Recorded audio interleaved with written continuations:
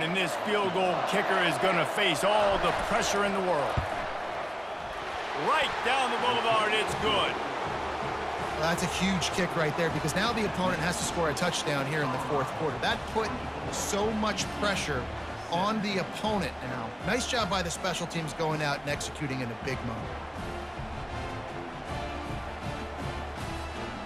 With that field goal, now it takes a touchdown to beat them, so you want to pin them back and then let the defense have a little room to work with. He'll bring it back from inside the 15. Finds just enough space to cross the 25. Let's mark it at the 27-yard line. Now the UCF offense ready to go back to work. Time's running out, Jesse. They're in a world of trouble, but as long as you've got a few ticks, there's a chance. And they've got a quarterback, David. Just going to have to come down to some good old-fashioned heroics, right? Can't take a seat. And he can't get it off. Taken down. What a huge play this late in the game.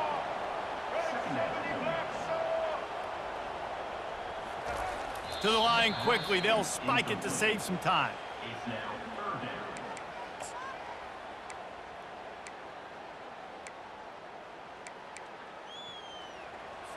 No time to waste here. They've got to get set and pick up chunk yardage.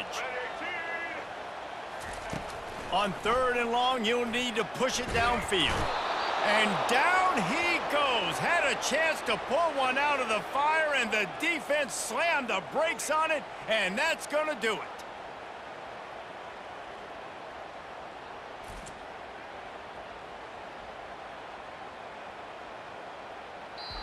It came down to the final quarter. Clutch plays, guys delivered, and they get a close win.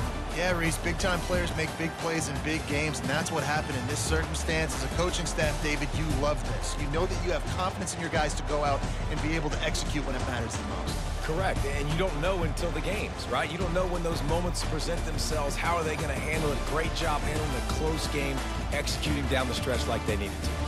That's going to do